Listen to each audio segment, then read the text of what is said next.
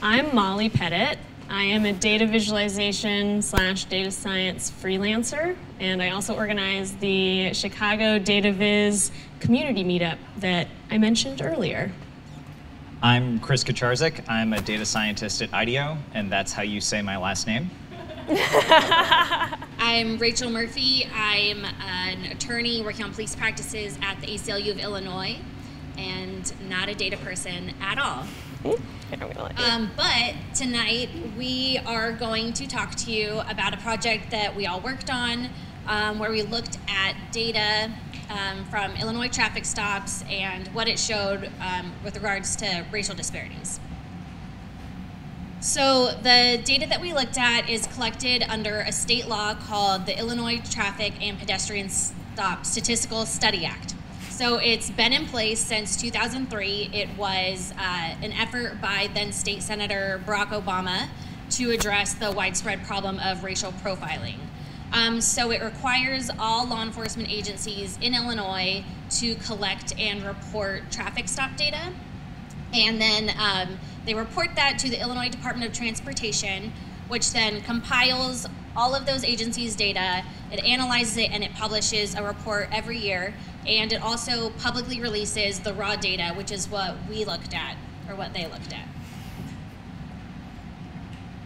So this is an example of the form that officers use when they conduct a traffic stop. So you can see that it just collects some basic information about the interaction. So first, the officer will mark down their subjective determination of the driver's race.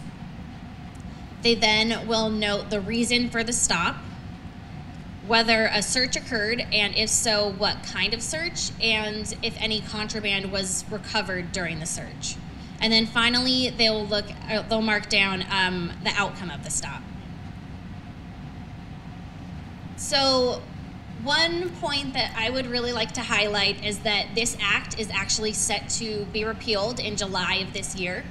And we are advocating that it should be made permanent or at least be extended for another few years.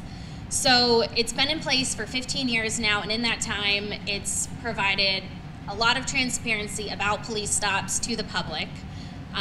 It allows law enforcement officers to look at their own data, to compare themselves to other agencies, and to look at their practices and see if there are any racial disparities, and if so, start thinking about what they can do to alleviate those disparities and really start a dialogue with the community to identify local solutions. And then also data collection is also something that's happening all over the country. There are about 15 other states that have similar laws in place that collect this data permanently. So we think that Illinois should follow suit and just make this data collection permanent. And then this is just a quote that a former law enforcement officer submitted in a statement in support of continuing the data collection. And as you can see, he's recognizing that it makes for good police work and it helps improve police-community relations. All right, so people often ask me how I got involved in this project and working with the ACLU. So I'm going to give you like the origin story of this project and kind of how it evolved to get bigger and bigger until it is what it is now. So there's me.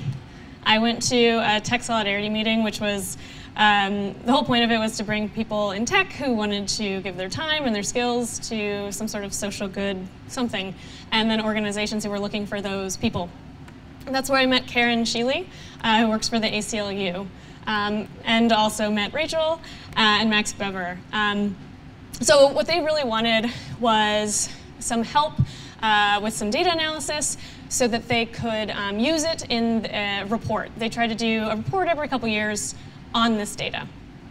So I actually brought it to the company that I was working for at the time, Datascope Analytics, and I convinced them to basically let me bring it into the company and get some of my colleagues to work on it when they had some downtime. So that was great. And then Chris actually joined the company, and he was super excited about it. And I actually, shortly after that, I ended up leaving Datascope, but Chris and I have been working on it still ever since. And then Alex Alievich, who's here, he joined just a few months ago doing some front-end work. So what actually started as a project to do some data analysis to help them just get some information for the report actually grew into us creating a website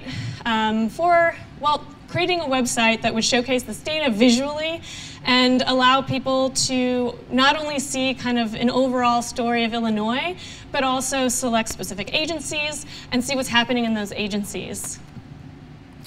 So the purpose of this site, and this is what we're going to be mostly talking about today, the website, although their report is also live, FYI, it launched last week also, so you can find that too.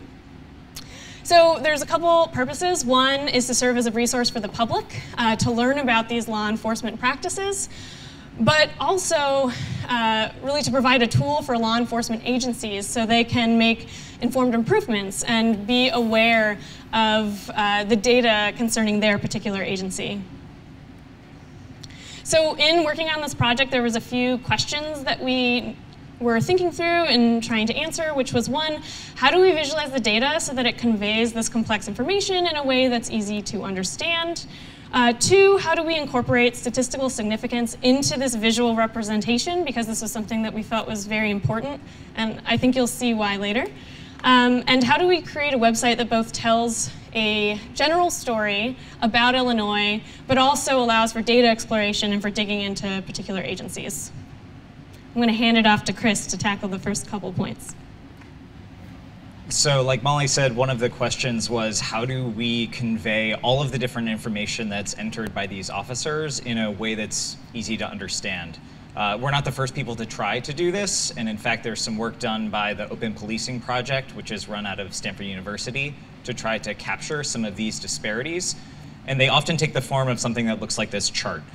So what you see here is the rate at which minority drivers are searched. Black drivers are shown in blue, Hispanic drivers are shown in green, relative to the rate at which white drivers are searched. If the two rates are equal, the dots, which represent individual departments, would follow along this dashed line. But because they cluster above the line, that's indicative of the fact that minorities tend to be searched at much higher rates than white drivers. These visualizations provide a lot of information in a very dense way, but it's not really easy to read out that information in a way that's intuitive or easily interpretable.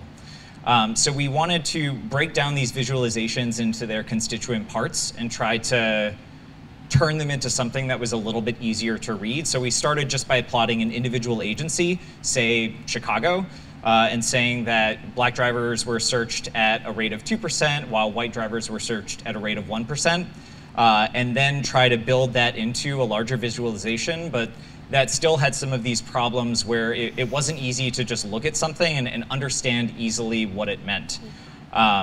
So we decided to make an incremental change to the design where instead of plotting the absolute rates, we plotted the relative rates, or the ratio, on the y-axis.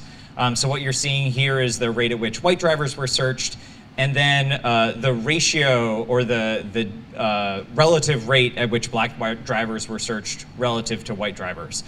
So for this big dot at the bottom, white drivers were searched at around 35%, and black drivers were searched 2 times less than that. Or I'm sorry, this is for citations. This is a little bit more readable, but it's conveying some other information, because when you have small rates, the multipliers can get really high, which gives this weird curviness to the data, and it also doesn't give us a good way to convey significance. So we decided to make the visualization a little bit simpler by taking away information, and that's how we ended up with the visualizations that you see on the site. So we're only plotting along one axis here, which is that relative rate, and how much more likely were minority drivers to be searched or cited than white drivers.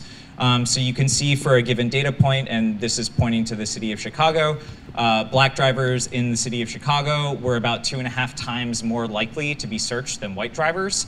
The request to search, this is particular. I'm sorry. I'll get into what that's about later, but yeah. So this is providing a sort of one-sentence, really easily readable way to see and interpret what it is that's the important takeaway, and that's easier for people to understand. Furthermore, we talked about statistical significance. We're using a test called the Z-test for population proportions, which essentially says, how likely is it that we would observe this difference in rates by chance?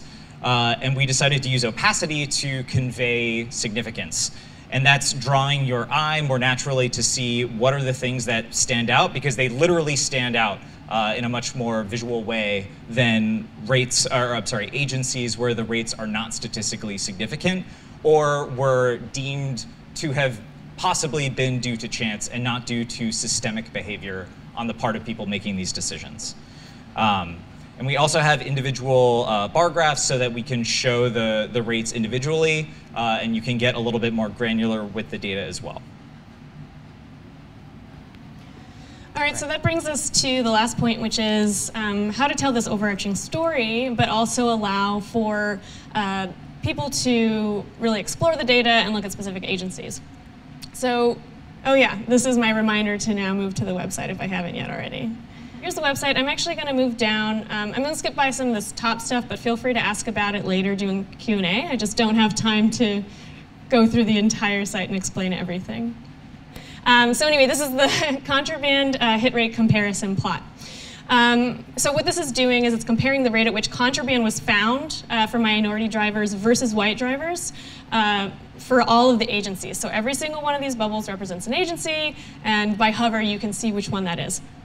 So there's a reason why we start with this plot before diving into searches. We talk about it a bit up here as to why that is. So basically, some people might argue that the rate at which drivers are searched or asked to be searched is not necessarily an indicator of discrimination, because perhaps agencies search a particular group more because their experience is that that group is found with contraband more often. So this is a common argument, and that's why we decided to first look at the contraband hit rates before moving on to searches. So as we look at this, Chris was just talking about statistical significance, and I think by looking at this plot you can see why we felt that was really important, because if that is not shown here, if everything were the same, it wouldn't quite be telling the same story, and you just wouldn't have as much information. So as looking at this, you can see that for the most part, for the majority of agencies, they do not show statistically significantly different rates between the rate at which contraband was found for minority drivers compared to white drivers. And in the few agencies that do show a significant difference between these rates, it actually shows that white drivers were found with contraband more for those particular instances, like significantly more. So this bar plot also shows similarly that across Illinois, if you're looking at all of the stops done at all agencies, that this holds up, that white drivers were found with significantly more, their contraband hit rate was significantly more than both Black and Latinx drivers. So by looking at these, we see that the contraband hit rate does not provide us with evidence that any agency should search minority drivers more than white drivers. So I'm going to move on to the search request rate comparison. And you might be asking, why are we looking at the request rate, and also what is that? So there's a few different reasons that an officer might search somebody. And unlike other searches that require officers to identify some sort of suspicion of a crime, the decision to conduct a consent search, where an officer actually asks the driver for consent to search them or the vehicle, it's left to the subjective judgment of that officer. And although someone could say yes or no, people often feel as though they have to say yes. So these subjective and unreviewed decisions, they raise concerns about racial bias, both unconscious and conscious. So now let's look at what these trends are showing. We can see that there are many agencies that ask for consent to search both Black and Latinx drivers significantly more than white drivers. And the bar plot also shows this same trend. I also talked about the ability to focus on particular agencies. So there's a couple ways you can do that on this site. If you see a particular bubble that you think is interesting, if you click on it, everything throughout the site, all the agency-specific text and the charts will update to focus on that particular agency. Additionally, if you decided, for example, we wanted to look at Illinois State, you can find it there, and everything will update. Let's look at Chicago, actually, since that's where we are. Yeah. So it allows agencies to focus on their particular metrics while also seeing overall trends, and I think it allows the public to be able to see the overall story, whether or not they dig into the data more. So there's more charts here to look at. Feel free to look on the website and feel free to ask us about it later. But I'm going to skip down to something that Rachel mentioned earlier, which is that I'm just going to call it the Traffic Stops Act, because I always stumble when I try to say the whole thing. It's set to expire in July.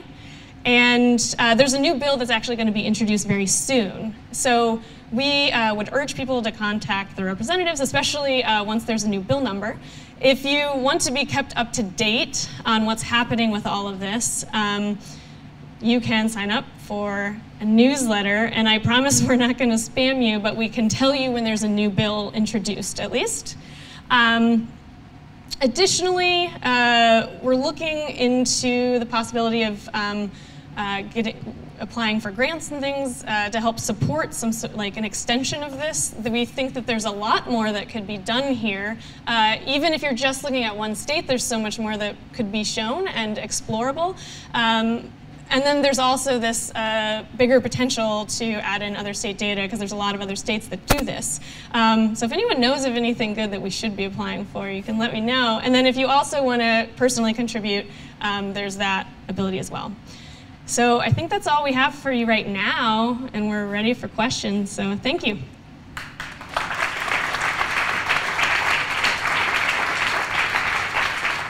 Hi. So hello. I have a question. Suppose you have sort of a variable real crime rate. So sometimes the crime rate is very high, other times it's very low. And I can't predict when it's going to be high or low, so I allocate police on average to an area it's a high allocation. So there's a lot of downtime. So my cops are just sitting in their car, and then they're on YouTube, and then a citizen films them on YouTube, and they complain. So they say, guys, you got to do something. So they start pulling over motorists. Well, because I've allocated a lot of police to high minority areas, now I'm disproportionately targeting minority motorists. But the motivation is simply because I don't want my officers to not do anything. So to what degree do you think that explanation holds any water at all? And if that is the case, what is the alternative approach to efficiently allocating your human resources so that they're not in their squad cars watching YouTube for 6 hours waiting for the call? Do you have any thoughts on this, Rachel? I will try to answer a little bit of that. I think that that's one of those questions that collecting the data allows you to look at, because you can actually see if there were more stops made and why were there more stops made. But that's one of the reasons, for instance, in our report, we focused, and on the website too, but you guys are much more, covering a lot more ground. Anyways, we focused predominantly on these consent searches and dog sniff searches, because these are discretionary searches that tell a different story than just when a police officer pulls somebody over. So I'll add something when you're done too.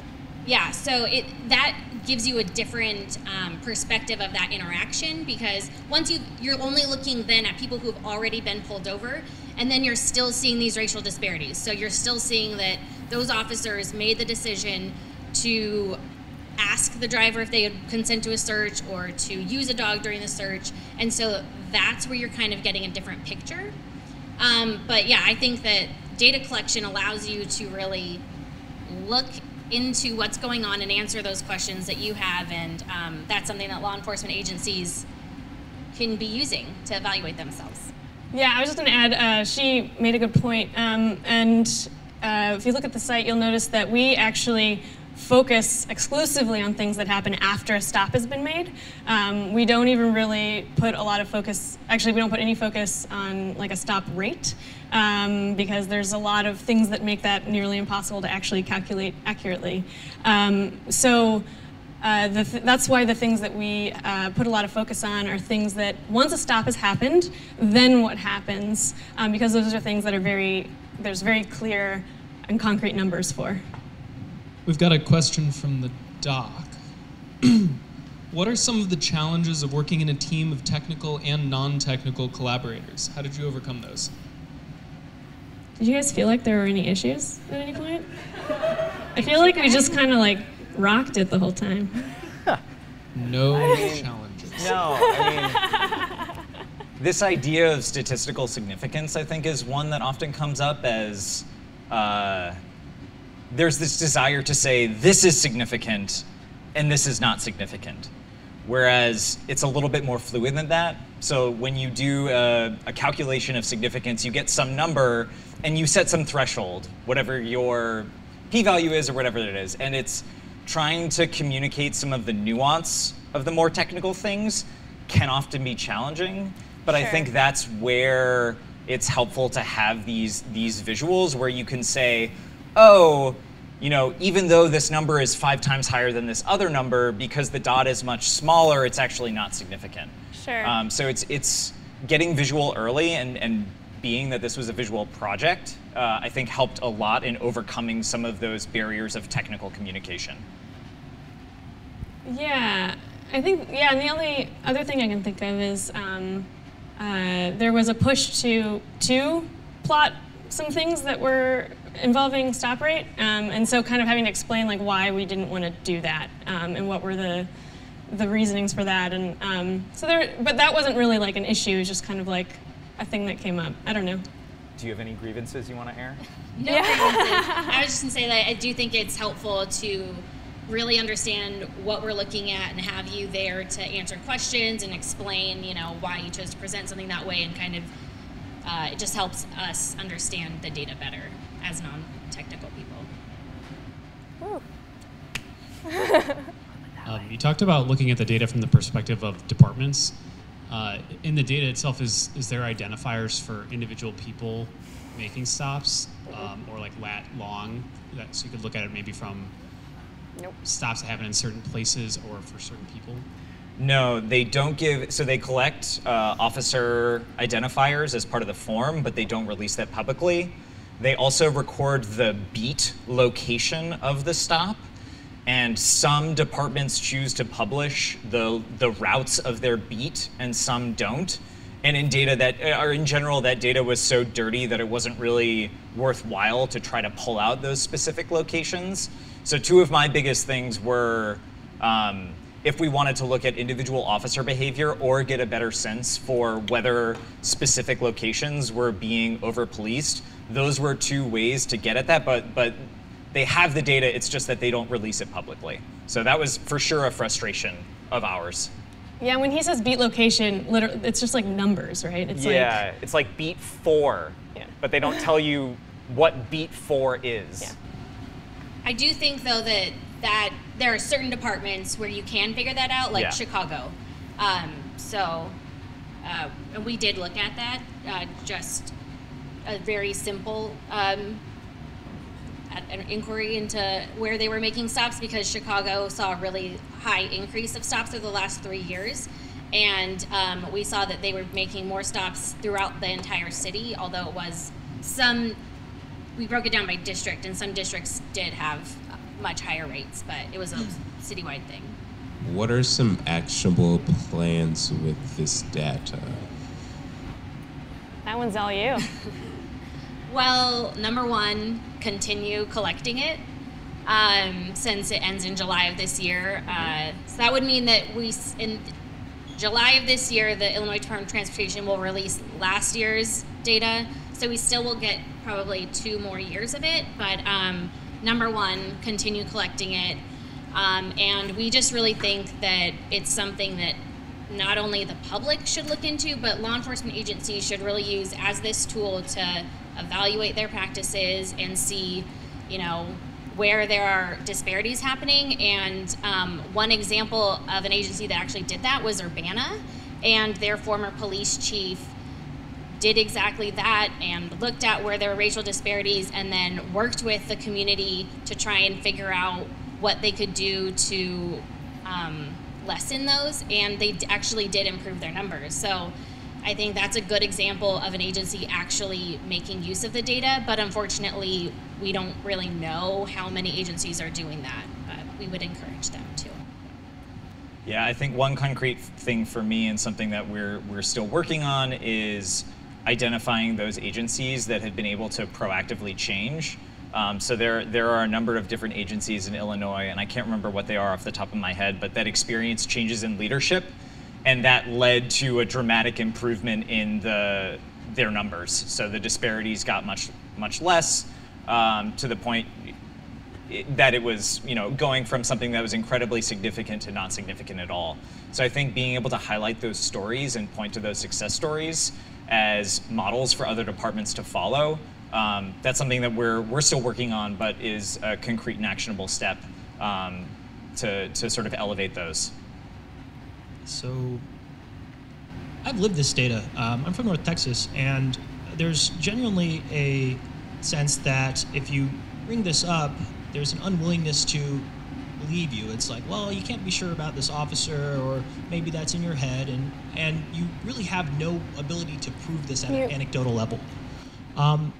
This is a two-part question. And I was just talking to my friend who's a officer in South Carolina, and he was saying, look, Cameron, I treat every person that I pull over the exact same way. And if an officer is making a biased decision, that's just a prejudicial cop. And that's not systems things, that's just the officer. How do you address arguments of that sort with data like this? Or what are the opportunities to talk about that in a new context? So I feel like there's a lot of stuff in the pulled over book. I don't know if I can talk about it really well. Do you feel like you can? That's a good question. Okay, so I'm gonna do my best, and Rachel might help me out. There's a book called Pulled Over that did a really big study on this stuff. Traffic stops. Kansas City. Kansas City, okay. And from what I remember reading from some of their conclusions and some of the things that they were talking about is that they felt that it was less often an individual person, like people have this idea in their head of what a racist cop would be like, and that it's often not necessarily that, and that a lot of it comes from maybe just policies that indirectly lead to this, or a lot of unconscious bias as well, rather than someone saying, this person is X and therefore I'm going to do this. That's kind of what I got from that. Do you have more to add?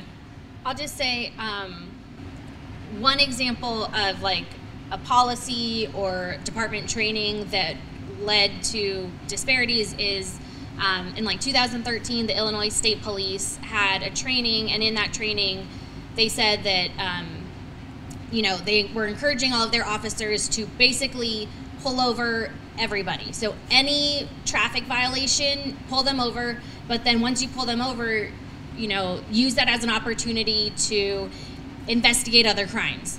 And maybe that kind of sounds reasonable, but then when you think about it, that means that you have a broken taillight and now they're using it to investigate you for drug trafficking. Or it leads to a lot more, and it leads to almost every car on the street has probably committed a traffic violation while they've been out there. And so what that book by Charles Epp, Pulled Over, talks about is these kinds of investigatory stops. And when people can tell when they're pulled over for a traffic safety violation or more of these investigatory stops, which are generally racial profiling, and that makes them trust the police less, and it makes them less likely to call them for help when they need it. And it's something that just... well, I don't know what you were going to say, but... No, yeah, so people can tell the difference, and sorry, go ahead. Yeah, no, and I was just going to say, and that's an example of something that could be more of like a policy of a particular agency, that they would promote like those kind of investigatory stops. So that's like a agency policy decision rather than an individual biased decision. Yeah. Does that make sense? I was just wondering if you guys had done any research into the race or background of the police officers that were pulling people over, like if there was a higher propensity of them to be Caucasian, or if that was any sort of impact into your data analysis. Correct me if I'm wrong, but we don't have that information, right? So no. That was a short answer. Thank you very, very much. Give it up, everyone. Thank you.